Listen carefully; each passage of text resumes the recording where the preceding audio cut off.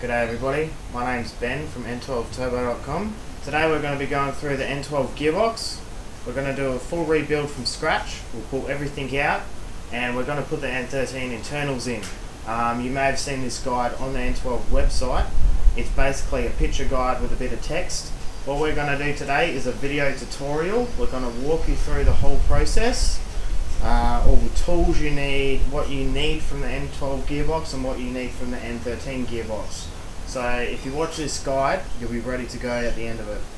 Alright, so to start off with, you're going to want your N12 gearbox here, and you're going to want to take out all of these 12mm bolts that keep the bell housing on. Okay? So you want to go around and crack all of those off, preferably in like a cross pattern. Now, in order to split the bell housing, if it hasn't been split in a long time, you don't want to use like flathead screwdrivers or things like that, because it can actually damage the bell housing and it's going to cause a lot of problems. What I usually do, grab a good old rubber mallet, just go around the box and lightly tap it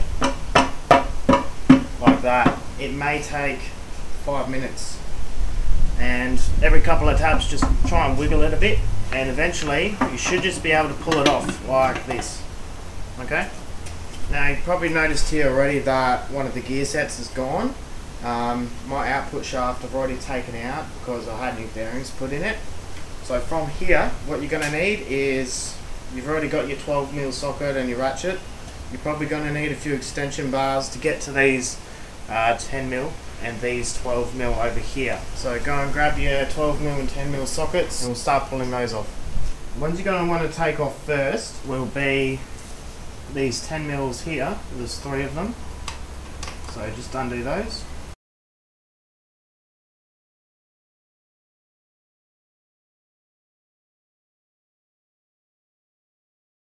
Alright, now once you've got those 3 bolts undone, what you want to do is you take out the rod here which holds all the forks in.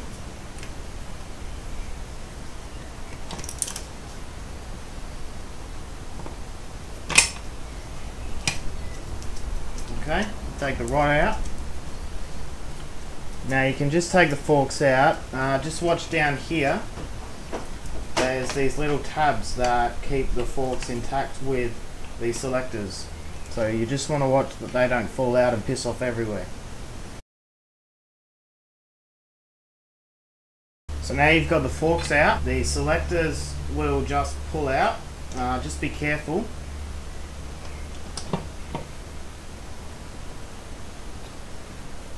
There is a little ball bearing here and you don't want to lose that. So keep that somewhere safe. Now you've got your selectors out. There's also a little spring in that hole there. There's another ball bearing under this spring here, so just be aware of that. And there's another spring in here. Next, what you want to do is the reverse gear here has a little sort of washer ring on it, so you want to take that off. Also put it in a safe spot, probably with those little bearings. And then the reverse gear has this little rod in it. You just want to pull that out, okay? And your reverse gear will come out, like that. The rod will actually come out of the reverse gear, so you can give it a clean up if you need to. You should be able to lift the diff out now. Put that aside, we're going to get to that in a minute. Next you grab your 12mm socket and we'll undo the input shaft.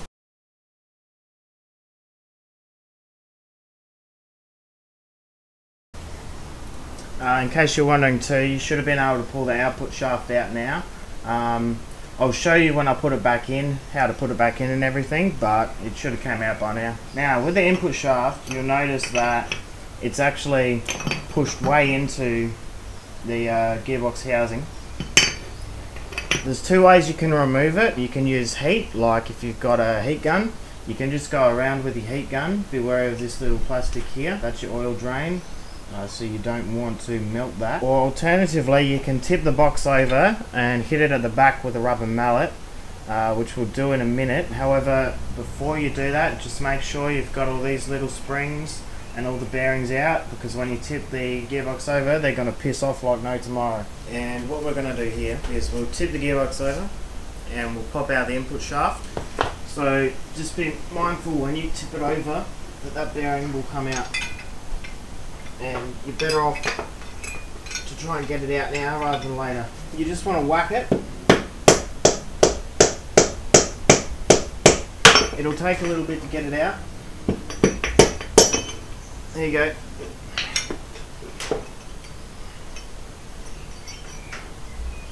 Now the input shaft is out. When we do the N13 stuff and we put in the N13 gear set, I'm going to show you now what you need to prepare for. So the selector shaft here is going to stay in. This is the N12 selector shaft and selectors. All this here is going to stay in. If for some reason you need to replace the boot here, as maybe you've got some oil leaking out, on the yoke there's two small pins, and you can punch them out with like a punch set. Punch sets look like this, so you can see the little pins there. You just grab your punch set, put it on the pin, and you hit that with the mallet and it'll pop out and the yoke will pull off, and then you can replace the boot, put the pin back in there, and you're done. Alright, but anyway, this whole shifter assembly needs to stay in. We did try the N13 shifter rod and assembly, but we had a lot of issues with it. So I'd recommend you stay with the N12 stuff, leave it in there. It's a pain in the bum to get out anyway. The other thing is the speedo gear here. This needs to stay in, so you don't want to take the N13 one out and put it in, otherwise you're not going to have a speedo. The N12 uses a mechanical one and the N13 has an electric one, so just leave that in there. Now, we'll grab all the N13 stuff that we need to put in here and we'll talk about the bearings and races. Before I actually grab all my N13 gears and everything like that to put in, I'm just going to go over the gearbox, get all the oil out, any old metal shavings and those sorts of things, and we're just going to get rid of them. We'll make a nice clean box and then we'll get into the N13 gear set.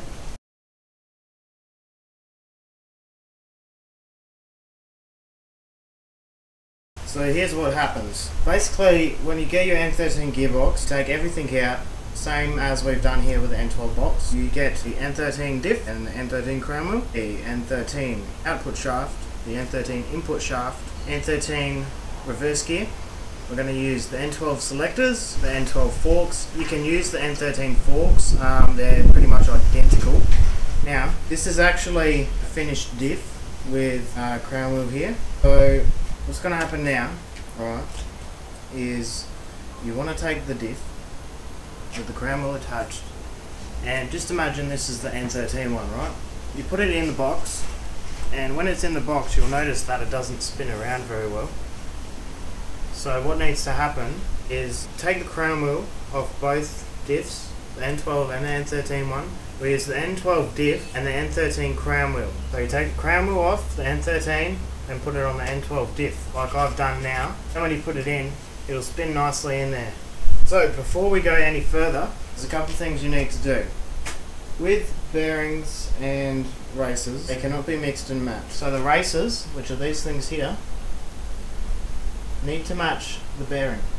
They can't be mixed and matched. It means that you can either take all of the bearings off of the N12 gear sets and just put them on the N13 gear sets, or you can do it vice versa with the N13 box. But what I kind of recommend is you're going to all this effort to pull all this stuff out, put new bearings and new races in the whole box, right? You will need to take it to a transmission shop, as the bearings are pressed onto the gear sets. And if you don't have a bearing press and things like that, you're going to be spending a lot of money to do it. So the cheaper option would just be to take it somewhere and get it done. It'll cost you between maybe $100 to $200 all up, but you'll have a nice new set of bearings and races, okay? And you know, if you've got one stuffed bearing or race in there, you're going to want to replace it anyway, so you may as well replace the whole lot. So now that you've got everything and it's out here ready to go, we can start installing it. On the note of the bearings and racers, you've also got more in the bell housing. Okay, you've got the diff one here, the diff race here. There's another one right there for the output shaft, and this one in here for the input shaft. Okay, all that needs to be replaced as well. And then you've got a couple in the box itself. You've got the other diff one, the other output shaft one, and the input shaft one doesn't actually have one on this end. It's just the way the bearing is. It's got the race sort of built into the bearing, as you can see here. So you basically take it into the shop and they'll press off the bearing, put it on a new one. Same with all the other things like the diff and output shaft there. Okay, so now we're going to reinstall it. We'll start off with the input shaft first, because that's where you're going to have to heat things up. Alright, so I'm just going to plug in my heat gun now and we'll push that one in. The other reason you want to clean the whole box up is when you're using a heat gun, it's going to get the oil really hot and it will splatter, and you really don't want to get that shit in your eyes. So wear gloves if you need to. And like I said before, be careful around the plastic bits, because if you melt those, you're in a lot of trouble.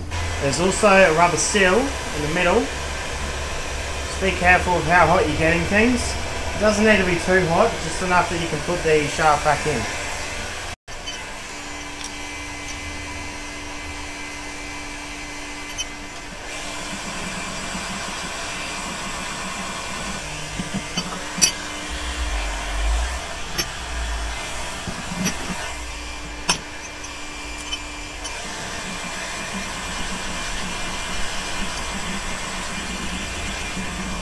Pretty much tell it's hot enough because the oil will start to bubble. But you want to make sure it's completely flat in there, okay? Because you don't want to rely on this aluminium apex frame to push it down. I've actually done that, and the aluminium frame will snap in half. It can't take the amount of pressure required to push it down. So now you can bolt the input shaft back up. Just get your 3 12mm bolts. Put those back on.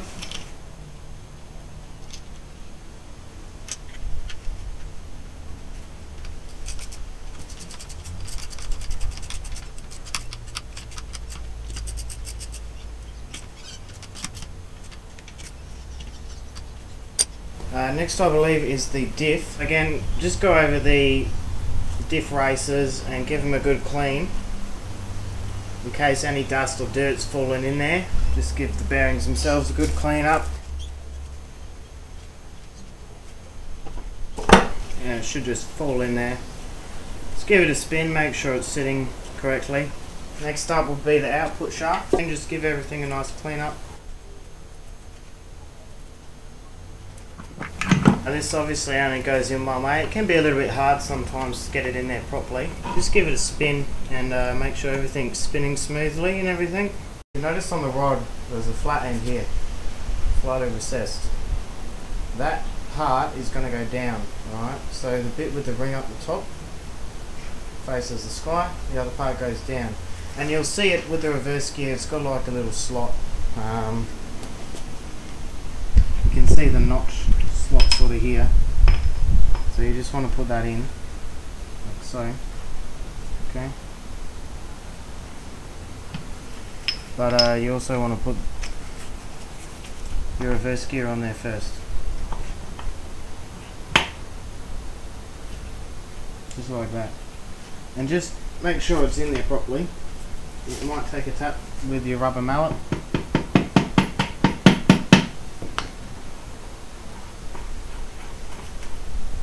There you go. Now that the reverse gear is back in, you want to remember to put the little washer ring back on top of the reverse gear. So once the ring's back on there, you want to start putting all the springs back in. This one in here, and ball bearing goes on top. Just be very careful it doesn't fall down, otherwise you're going to have a bad time. And you've got another spring in that hole there. And finally spring in this hole here. Now when you go to put the selectors back on, it can be a little bit difficult because the bottom selector will sort of sit like that, and it'll make it a real pain to put the selector back in. There's kind of a bit of fiddling required to get it to sit nicely and everything and line up. So you can basically, you can tell here where it lines up. You want all those to line up like that. Yeah. Line them all up like that. And then you can pretty much just put it straight down. So where I've got it now is just about in neutral, and it's probably the easiest position to have it to put this back on. You don't want to have to force it to line up with the thread holes, because it means that it's not engaged into a gear properly, or it's not sitting in a gear properly, and when you go and try to move gears later on, you're going to have to pull the whole thing apart again to get it into that correct positioning. So what you want to do now, grab your 10mm socket if you can find it,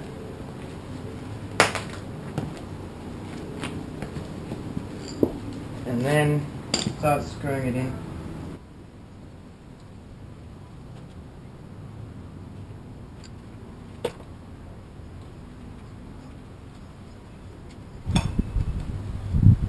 Once they're all in, just start doing them up. You want to get these little spacer things.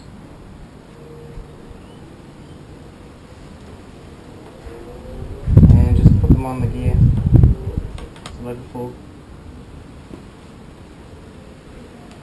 The way I usually do it is I put each one on the selector. So I put all three on the selectors. So the next one we'll do is the middle fork. Just be careful when you're bringing it in so it lines up with that little tab there. There we go. And lastly the top one.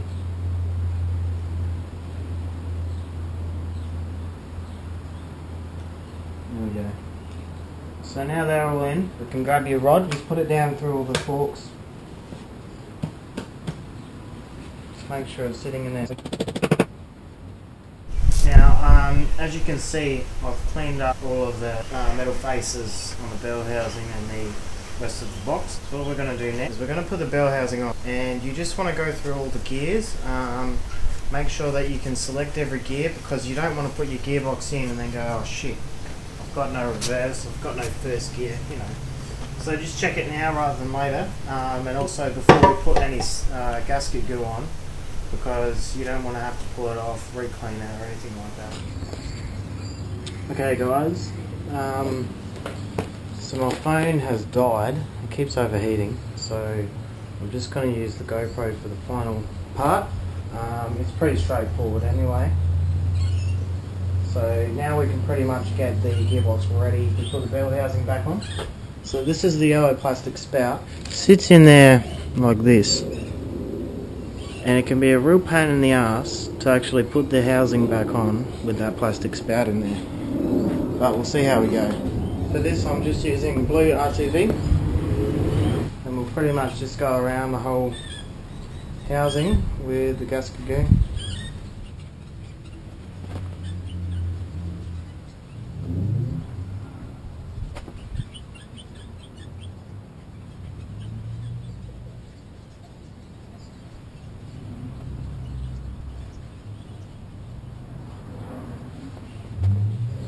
Alright, now the box is pretty much ready to go in. I'll just go around so you can have a look.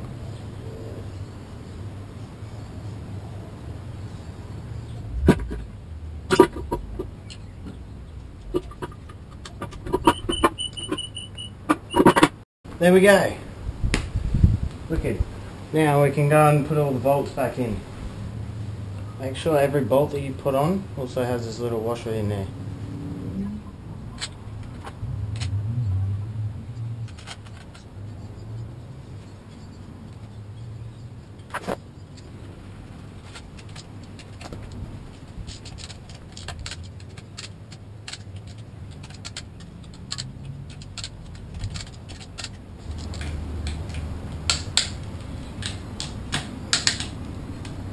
Right, everything's torqued up now.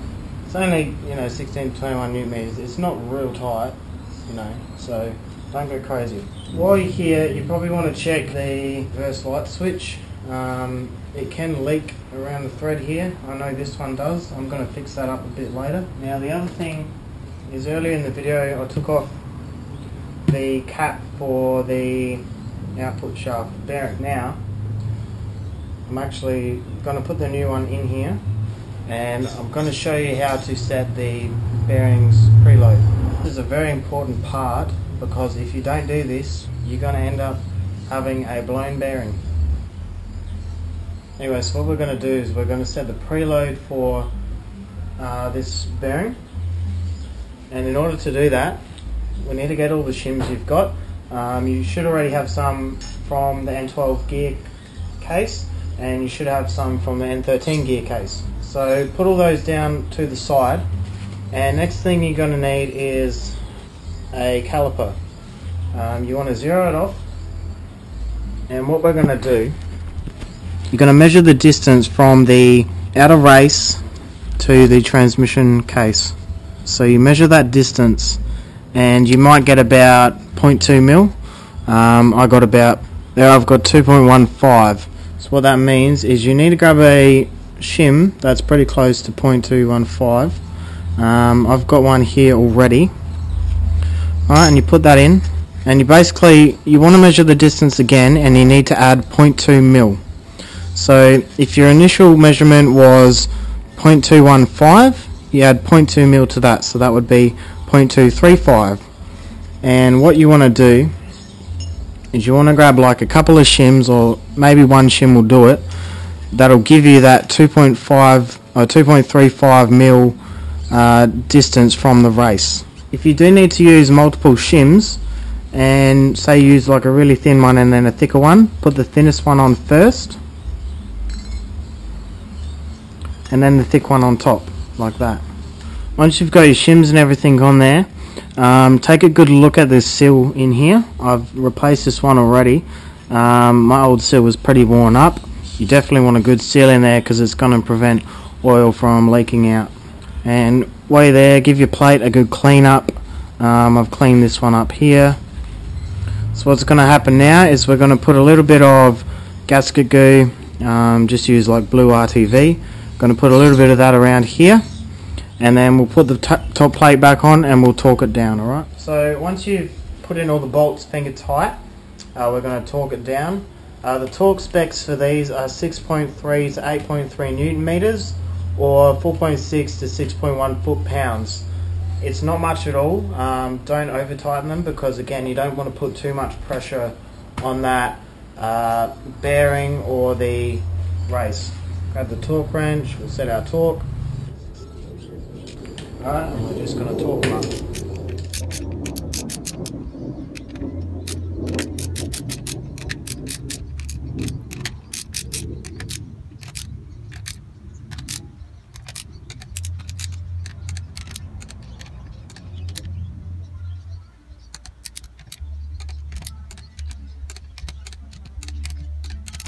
Okay, that's torqued up. Now I'm just going to clean up the silicone.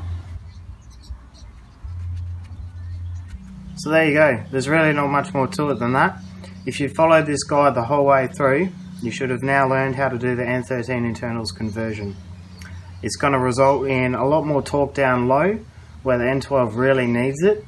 You're going to have shorter gear range, but you'll feel the power build up a lot better than the N12 gearbox, just because of the different ground wheel that we've put on there. It alters the diff ratios quite a bit, but it's definitely noticeable, and in my books it's definitely a mod worth doing. Big thanks to Evan Lyons for helping me out with this guide. He's one of the guys who originally did the text guide on N12turbo.com. I'd also like to thank Anthony Sabino for the N13 gearbox. Without that, this guide wouldn't have happened. There you have it, guys. I hope you enjoyed this video tutorial. Please like, subscribe and comment. We are going to be doing more tutorials and guides in the future, so there's going to be plenty more happening on this channel.